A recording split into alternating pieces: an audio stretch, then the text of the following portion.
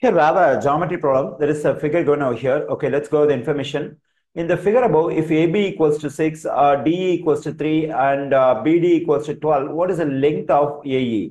So they're asking us to find the length of the line segment AE. Okay, now what I'm going to do is I'm going to extend this side AB. Let me extend this.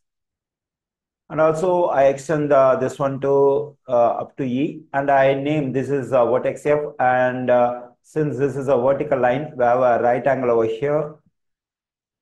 Okay, now I have a right triangle AFE. Okay, so already we know that the length of this line segment BD is 12. It's given in the question itself, and this FE is parallel to BD, so the length of FE also must be 12, because already we know that BD is 12. And this BF is parallel to DE. Already we know the length of D, which is 3. Then the length of BF over here must be 3. Then what is the length of AF? 6 positive 3, which is 9. Okay, now also let's consider the right triangle AFE. In this right triangle AFE, AE represents the side AE represents hypotenuse, because this is opposite to the right angle.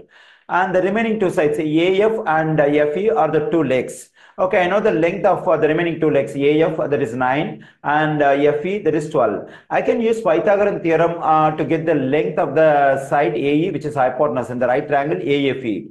Okay, so actually according to Pythagorean theorem, the square of the hypotenuse, that is AE square, equals to sum of the squares of other two sides, that is AF square positive FE square. Okay, so I do not know the length of AE, that is what I have to find, so I can keep AE square as it is.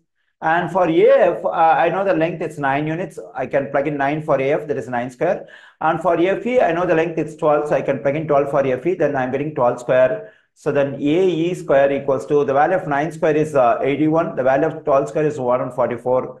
Okay, so AE square equals to, when I add 81 and 124, I'm getting 225. Okay, my aim is to get the length of AE, but here we have AE square. To get the square over here, I have to take square root on both sides. When it takes square root on both sides, the square root and square will cancel out. And when it takes square root for this number 225, usually consider positive or negative sign over here.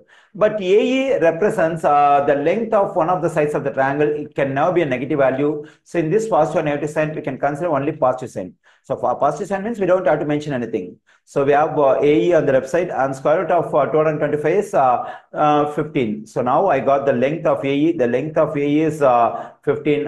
So for this question, the correct answer choice is option D.